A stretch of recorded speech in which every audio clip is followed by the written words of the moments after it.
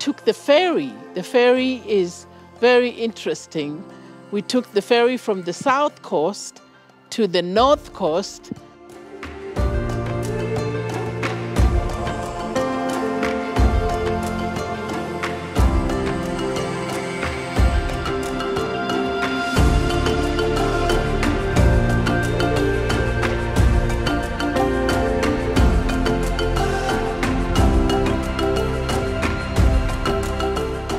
We stayed at White Sands, which is a very good property, very excellent facility. The pools, the beaches at White Sands were just really good.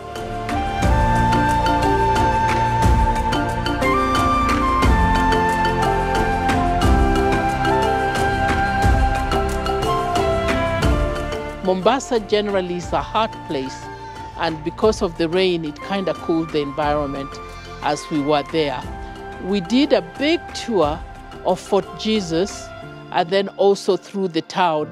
And the tour guide did a beautiful job in explaining all the old history. This is a couple centuries back during slavery time, what happened, how the Portuguese and the Arabs, the part they played in the slave trade.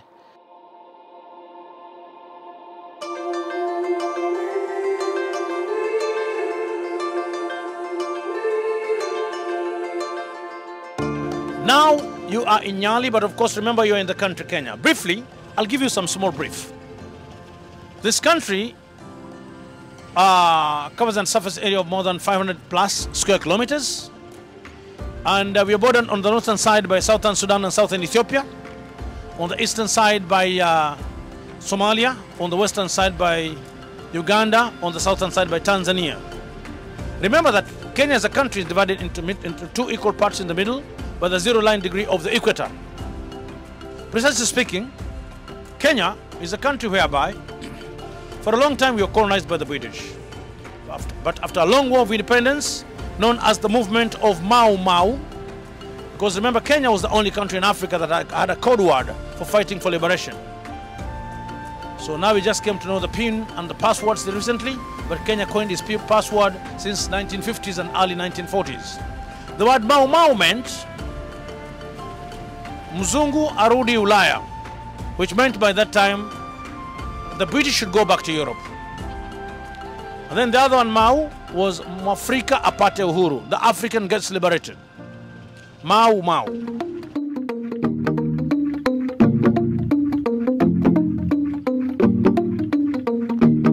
Something very important. This is a place whereby all these communities here, they speak the same language, the Akamba community, the Wakamba community.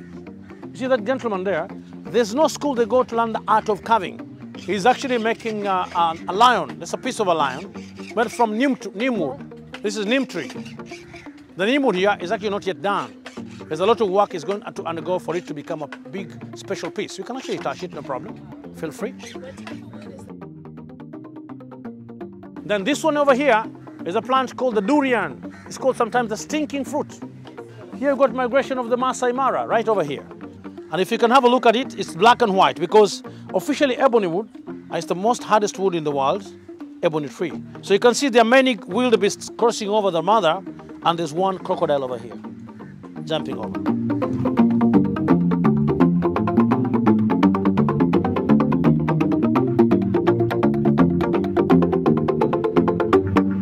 So you see, like this gentleman now, he's making out of the ebony wood, the big five. This is an ebony wood. See that? In the middle of it is black, and the outer part is white. The elephant, the buffalo, the rhino, the lion, and the leopard.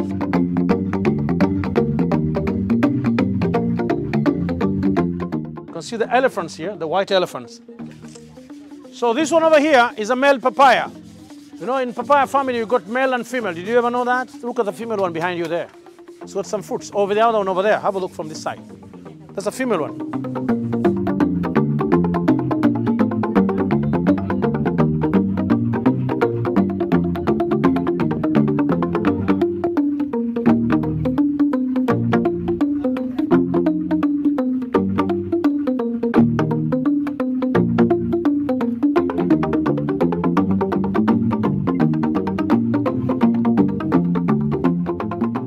Jambo.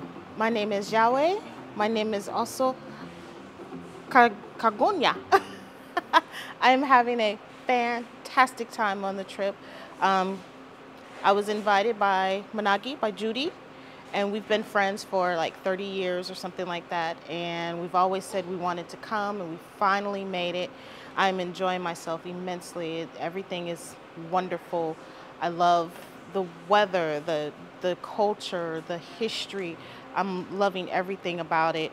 I definitely want more people to come from the United States, to come hear the history, to come see it for yourself. I'm gonna plan another trip, bringing my daughters and my grandchildren, and we're gonna do this again.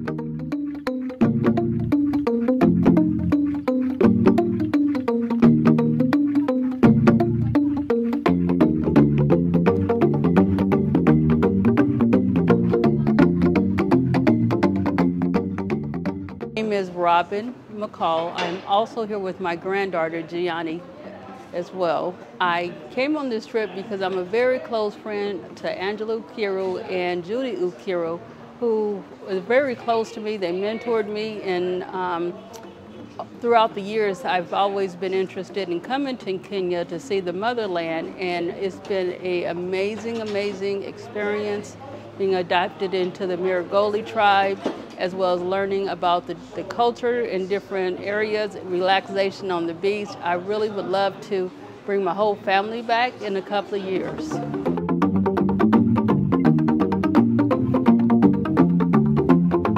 I'm Michelle Brown, and I was invited by the Yahwehs to come and experience Kenya with them. This has been an amazing trip. Typically, when you go somewhere, you go to one city, you get to see one city. Here, we're able to see practically the entire countryside of Kenya. We are able to go to multiple cities and different areas and experience different things, from the small villages to the large cities, and then eventually out to the safari. I can't wait. It's been amazing so far, so thank you.